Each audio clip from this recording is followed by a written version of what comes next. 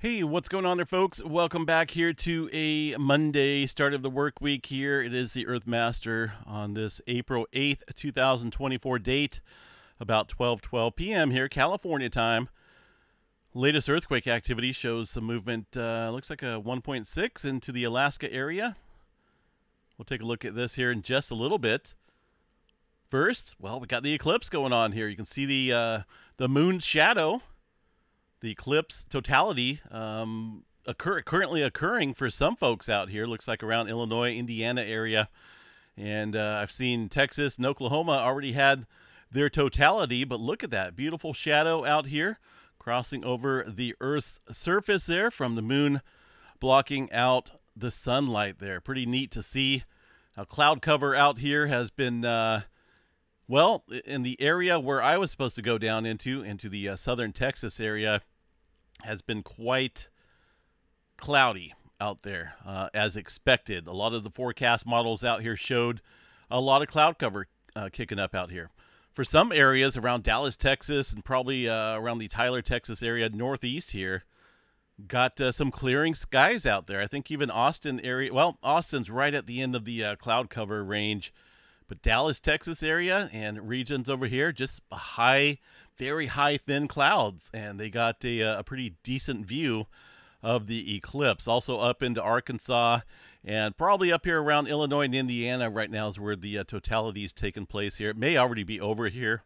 But yeah, so at least we had some viewing opportunities out here. I'm kind of glad I didn't go down here to the Texas area where I was planning on going. I was just going to camp out outside of the Uvalde area, just north here. And as you can see, a lot of cloud cover, precipitation already keying up, a lot of thunderstorms over here outside of the Houston area. But goodness, I'm happy that a few folks finally got to, be able to see it. It's one of those deals where the forecast models called for a lot of clouds here, a lot of considerable cloudiness across the totality line. But there are breaks out there, so I'm fairly happy about that. And again, out here in California, we've seen had about 37% of the sun that was eclipsed. Not a big deal. I did break out my sunglasses out here, or the solar eclipse glasses, and check that out as it was occurring here. Peak for us was about an hour or so ago, and again, it was only about 37% coverage here in Northern California. But neat nonetheless, and we'll have to wait for, another 20 years before we see another great solar eclipse out here across the states. All right, well, what do we got here for earthquake activity? Anything stirring up out here? New Madrid seismic zone, pretty quiet, not a whole lot going on. A couple more earthquakes up in the New Jersey area. Although if you look, most of these are from late last night, so not a whole lot of new activity stirring up here today so far. We look at the big model here and see what's going on far as large earthquake activity. Still seeing some clustering going on here across the Taiwan area and just to the southwest of the Tokyo, Japan region. A lot of these quakes, though, from yesterday. Let's see what we got here for today so far. As far as the 8th goes, it looks like just a 4.9 here into the Fiji Islands area, 529 kilometers deep for that quake.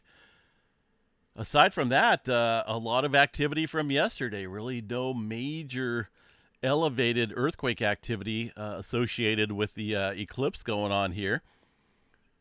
A little bit of movement out in Texas, but really things are awfully quiet as the eclipse is ongoing here. The West Coast, some smaller earthquake activity up here around Lake Almanor area. This is a region that's seen a four-pointer out here recently, a couple four-pointers. Looks like some activity stirring up here outside the Mount Lassen area as well early this morning. Not quite there into the park, just south of the Mount Lassen region, 2.2, about 5 kilometers deep. And Southern California looks about as quiet as can be. A lot of this activity from yesterday, some very small microquake activity out here today. If we pull up the 2.5 map and above, you can see right there that the majority of those quakes disappear. Aside from a 3.2 here in the Clear Lake volcanic field, this area always seeing earthquake activity, folks. Nothing new going on here. In fact, the last 30 days of earthquake activity shows, well, almost 2,000 earthquakes out here. So a lot goes on out here. There's a lot of geothermal plants, and there's a whole process involved in creating that energy, and it does involve earthquakes as well. Pacific Northwest, fairly quiet. Nothing going on here across the Yellowstone supervolcano. I was just checking out these the Texas webcams out here. Pretty neat to see. This was put out, looks like fairly recent, 2:16 Central Time right there. Some clearing skies outside of the Dallas-Fort Worth area. But I'm just glad that a lot of people got to see the eclipse in those open areas. Goodness, it would have been a bummer had this been completely covered out here. But a few folks got lucky out there in the cloud cover.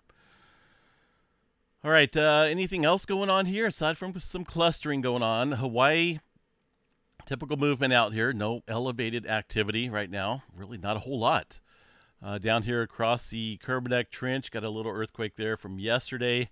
Not a whole lot of new activity down there today. That includes New Zealand area. Pretty quiet. So overall, you know, I can pretty much jump on here and say that things are a typical day out here in terms of the plate dynamics and the earthquake activity out here. The moon, sun, eclipse activity not having any type of effect out here across the plates for now. All right, Iceland activity. Let's go check out Live from Iceland here real quick. That is the website to check out for the latest information, or at least the latest visual perspective here of what's going on there across the Iceland area. Still some fountaining going on. Looks like that north wall blew out here, the north crater area. A little bit less active today compared to yesterday when we seen that fountaining of lava. But it's hard to tell from this view. It could be on this other side here where that the blowout happened on that north crater wall. Let me see if we got a little bit different view here. There's a little bit closer view. Still quite active. Let's go check out the latest information here from the Icelandic Met Office. If they put one out, they did. Dated today. The eruption continues. One crater is active. Here they're chatting about the impressive lava river that formed yesterday until the northern rim of the crater broke. And I was just chatting about that. So that lava view is now probably on the north side there, as far as that beautiful river of magma coming up and lava flowing.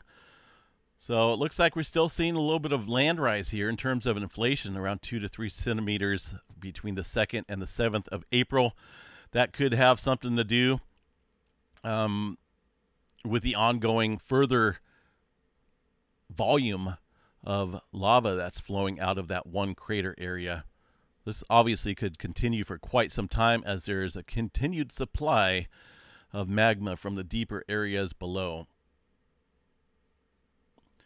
Got gas pollutions out here across the area, high levels of sulfur dioxide and whatnot around the volcanic eruption areas, and in settlements on the Reykjanes Peninsula. So it doesn't look like anything has changed here in terms of, you know, aside from a little bit of GPS displacement there in terms of inflation. And yeah, that's about it. Neat little crater out there, showing that lava and continued volume of it. Unfortunately, it's on the north side here now of that crater. But yesterday, it was just pouring out here. Almost, it was a beautiful image. Just a river of lava flowing out from this crater area. All right, let's check out space weather activity. Anything major going on out here? Pretty quiet, about as quiet as it can be. Look at this. Very level solar flare activity down into the B flare class. Not a whole lot, folks. And in terms of any major sunspots, not a whole lot either. 3628 is a pretty large sunspot, but fairly stable is the key word I'm looking for out here. Not a whole lot of threats right now. 35% chance for a C flare, and obviously less than that for the other categories. We do have a looks like this type of prominence out here directly facing Earth. I don't think it's going to be eruptive out here, but it's something to keep an eye on. It is a fairly large one. A lot of times these will blast off and shoot out large amounts of plasma in the Earth-directed view, but right now it's holding pretty steady. As far as the far side of the sun, let's see if they've updated this yet today. Looks like, well, this was put out last night, it looks like. There's a still decent sunspot out here that we're keeping an eye on. This is the far side of the sun, Earth-facing side over here, eastern limb of the sun right here. It'll be here, in a few days, in a week or so, maybe a little bit longer. It is the source of many M flares here recently when it was over here on the Earth-facing side. It's still quite dynamic looking. It's a huge sunspot, and we'll get a little peek of it again if it holds steady in the days ahead. All right, now that the eclipse is over out there in Texas area, well, it's not completely over, but totality is, we got a enhanced area of severe weather out there, and that includes a big area of tornado potential. So I think the main thing, though, is going to be some large hail associated with these thunderstorms today. So a lot of people traveled to this region. A lot of people are going to be heading home as well. Potential traffic jams, and unfortunately, when that takes place, that can back up the freeways and highways, and you get stuck underneath these large thunderstorms that produce baseball-sized hail or larger. Now, the hatched area includes all the populated regions there in Texas. Talking about San Antonio, Dallas, Austin, Fort Worth, Arlington area. Large to giant hail. So maybe some grapefruits falling out of the sky.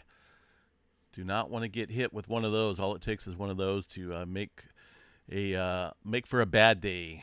Tomorrow, that severe weather shifts a little bit to the east, but that brings a little bit more tornado potential out here across eastern Texas and portions of Louisiana down here. So it's going to be a very active week in terms of the severe weather across the south. And just heads up. All right, folks, I am going to jump off here. Again, hopefully you guys got to see the eclipse. I got to see a very partial eclipse, but once you experience a totality eclipse, these little partial eclipses are not all that exciting. Trust me. I mean, I guess it's still neat to see a little bit, but the experience of a totality event is unlike anything else I've experienced, and really wanted to experience that again. But had I driven down here, I would be stuck underneath a lot of cloud cover, and I'd be forced to probably drive, many more hours up to the northeast here to cover it. But we'll see where the next totality event happens. It's going to be another 20 years before it happens out here across the states. But hey, if you got any cool pictures, any experiences you'd like to share, send me an email, earthmastermail@gmail.com. I look forward to any emails and discussions out there that you may have, earthmastermail@gmail.com. For now, seismograph stations here, pretty quiet, not a whole lot going on. No major earthquake activity. Things are fairly quiet out here on the home front and on planet Earth, aside from the typical earthquake activity. We'll catch you guys back out here a little bit later on this evening, folks. Stay safe out there. Have a safe drive home. If you guys are in an area where the totality was and you're headed back, there's going to be a lot of traffic and that severe weather potential out there today. Here's all the thunderstorms firing up already. Huge cluster of storms outside and north of the Houston area. A lot of lightning, goodness. All right, catch you guys back out here a little bit later, folks. Have a good day.